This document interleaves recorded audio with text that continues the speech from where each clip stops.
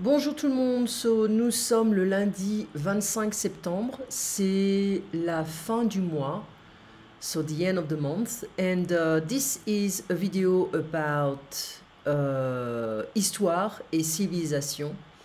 So it is, you know National Geographic, you know Le Monde, so this is an association of two different magazines. And this time they are talking about la Chine. De l'humiliation à l'indépendance. It's like from humiliation to independence. So there are a lot of ads. Okay, and if you're interested in this magazine, just let me know. So I'll read it in French. Need to zoom in a tiny bit. Voilà. L'histoire de la Chine est une longue marche, it's a long walk. Si elle est devenue aujourd'hui un géant mondial, elle revient pourtant de loin.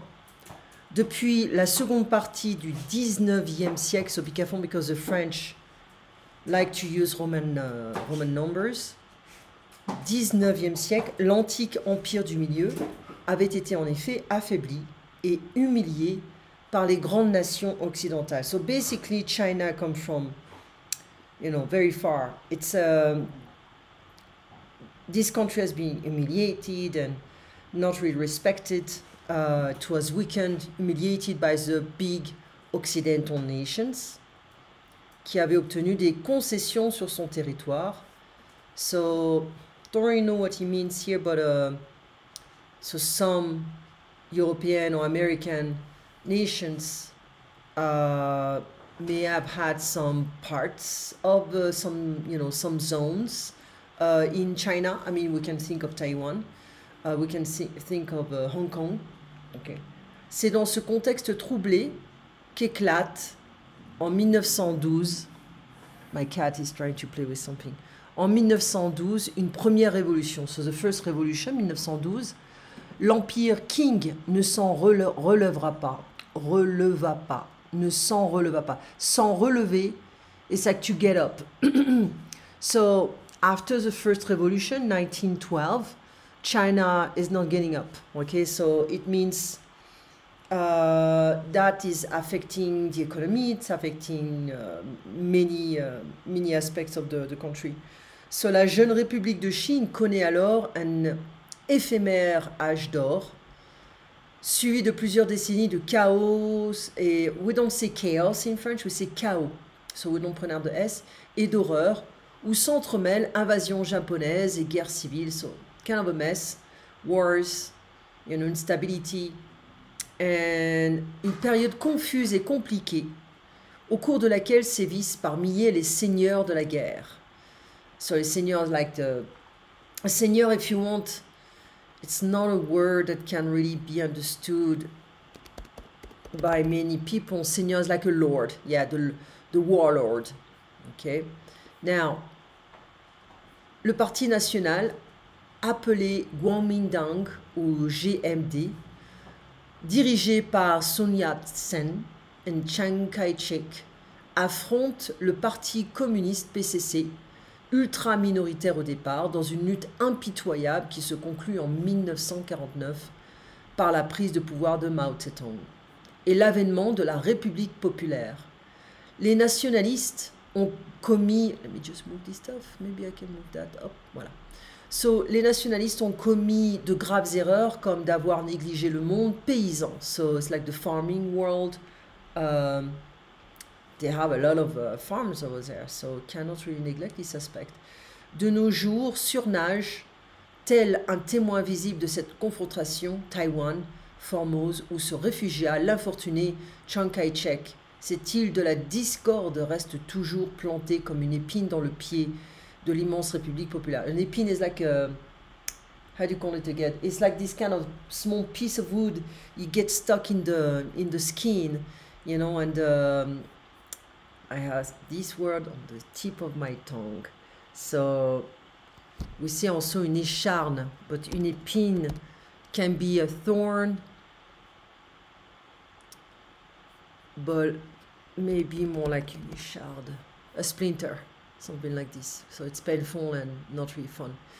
And let me just move it like this again. So, cette île de la discorde reste toujours plantée comme une épine dans le pied de l'immense république populaire. Étrange révolution d'une époque en clair-obscur qui débouche finalement sur une démocratie naufragée. So,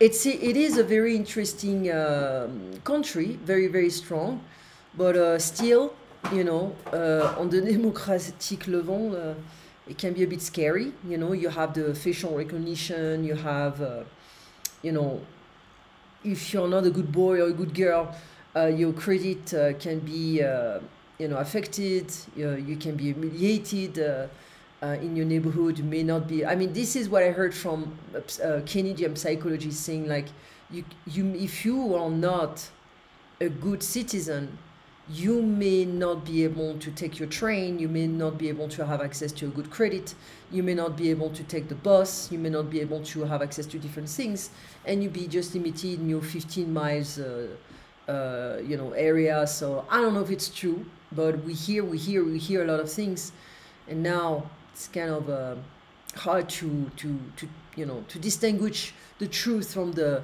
you know, fake news. So anyway, I'm not here to talk about that. I just want to show you the article about La Chine. And keep in mind, in French, when we talk about countries, we like to add an article. So it can be le or la or les. Okay. If I want to say I like China, j'aime la Chine. So usually a country ending with an E is feminine, and the rest is masculine or plural. So what's going on? If I say les États-Unis, the United States, le Canada, so Canada ends with an A, and it's a masculine country. Les États-Unis, it's plural. Now, so depending on the verb you use, if I say, for instance, I'm going to the United States, je vais aux États-Unis. Remember, that's a formula I give to my students when they take a class with me. That's one of the first formulas I give them. It's like at the equals to the equals made with or made of.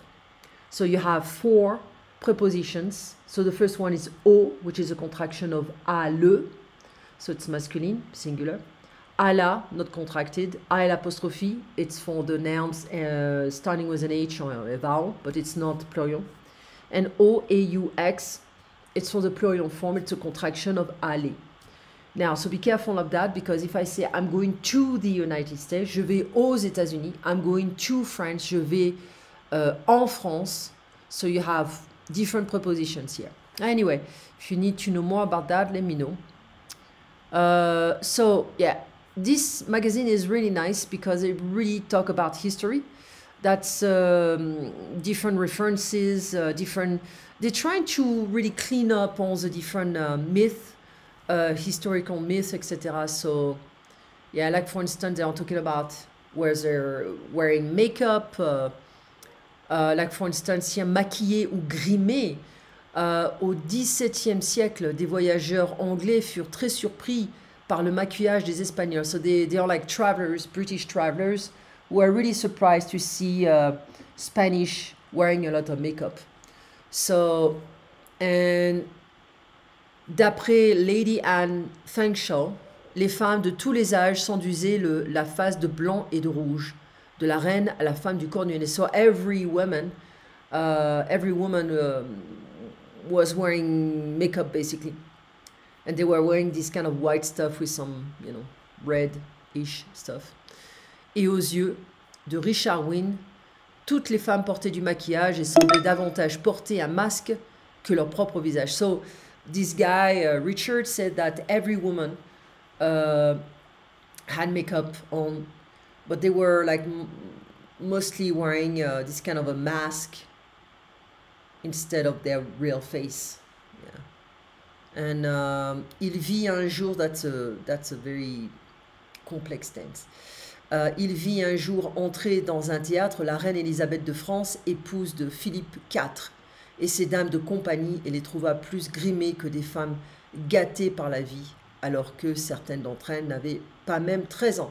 So, He saw one day entering in a theater the Queen Elizabeth of France, so it's not just Spanish, so the spouse of Philip IV, and dame de compagnie is like ladies of company, so a queen was never alone. And he found them more, so I don't even know how to translate that, grimé. Let me see here. Oh, maybe it's the same like green, but grimé. I just remove this. Grimé.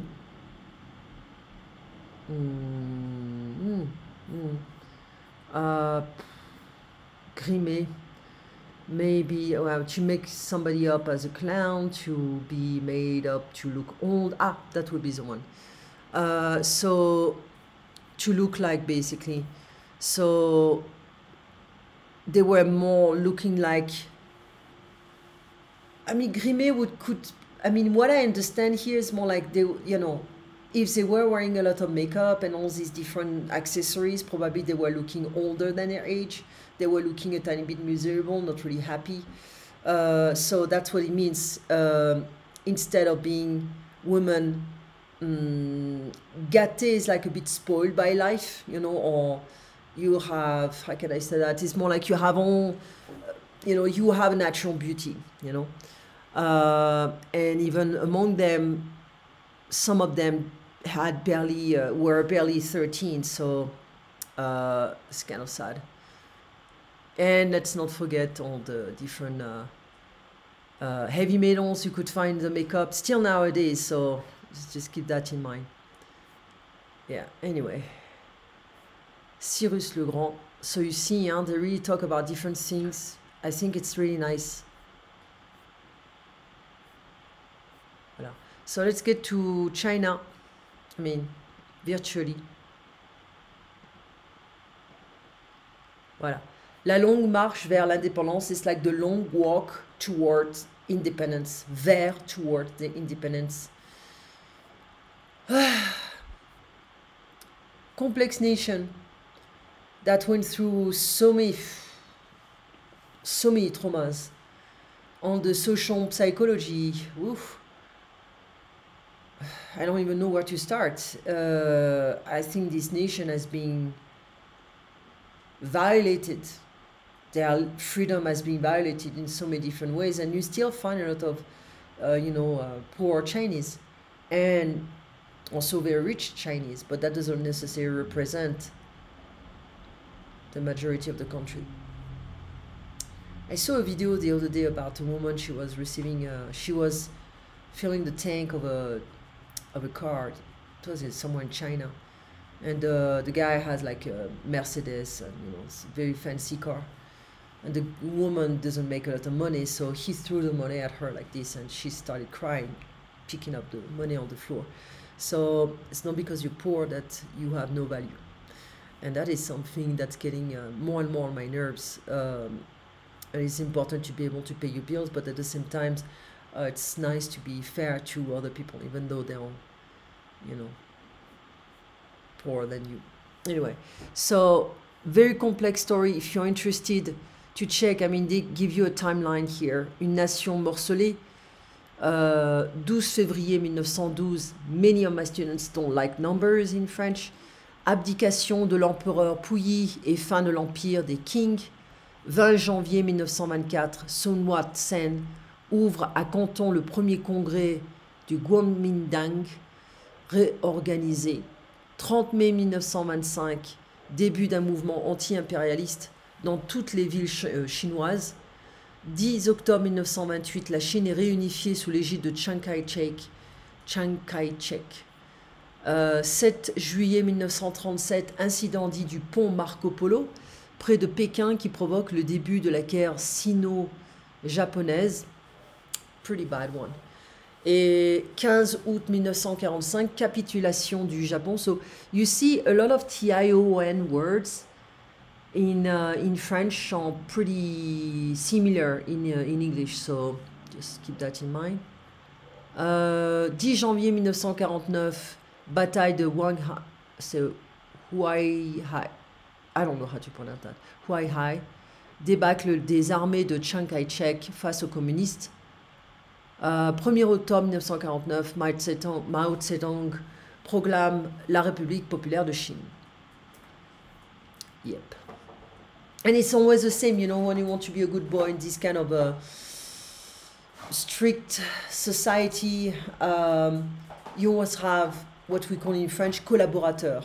So the people who are like working for the government, trying to make the country a better country, and it just reminds me a tiny bit of you know, the Nazi and people who were not German, looking like, you know, blonde with blue eyes, but they were like, I'm ready to serve them because they are right. I believe in what they say. You know, it's sometimes it, you know, all this neo-dictature, strict society. It's all about pleasing the government, and at the same time, you lose your freedom. You know, creativity, freedom. It's really sad. Anyway, you look at the street. Yeah.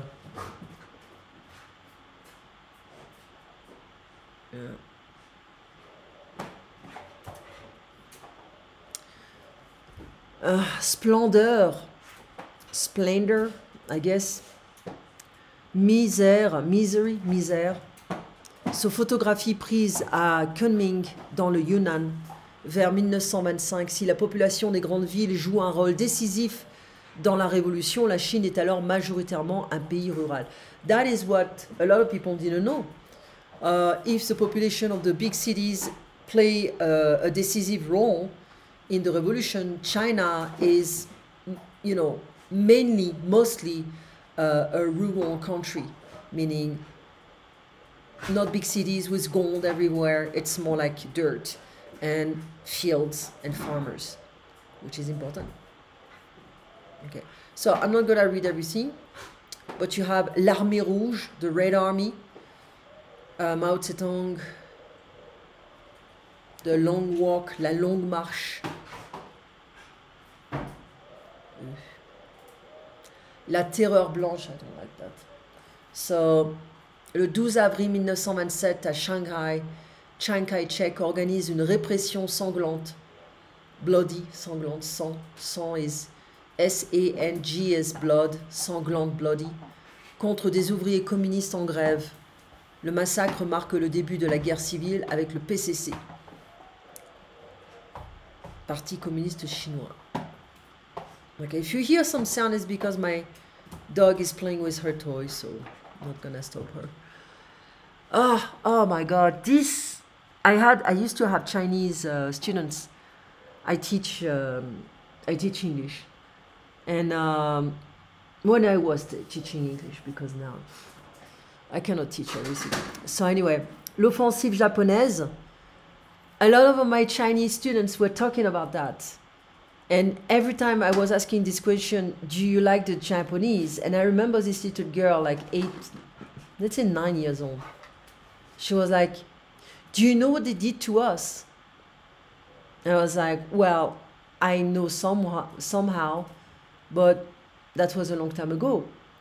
I mean, do you live in the past, or do you like the culture now? You know, I mean, you cannot hate the country, the generations, the current generations, because of things that happen. It's like the Nazi, you know, it's like Germans cannot say, I hate all the Germans because they're all a bunch of Nazis. So the new generations are different.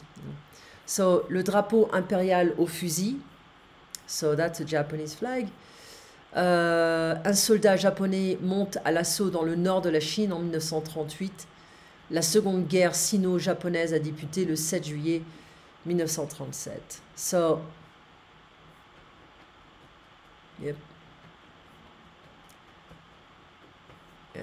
So, anyway, l'Empire se meurt. It is a fancy way of saying is dying. And